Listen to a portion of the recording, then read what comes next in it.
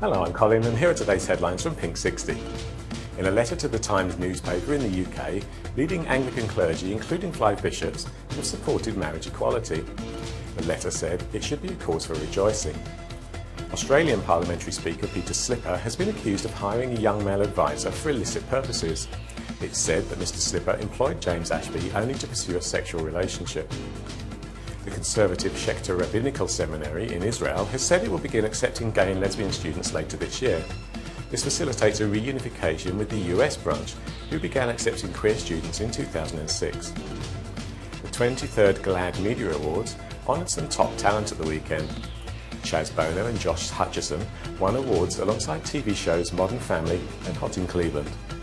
And finally, actor Chris Evans has said it goes without saying that I'm completely in support of gay marriage. Evans, whose brother is gay, was being interviewed by Playboy magazine prior to the release of the Avengers movie. That's all from us today. Join us again tomorrow.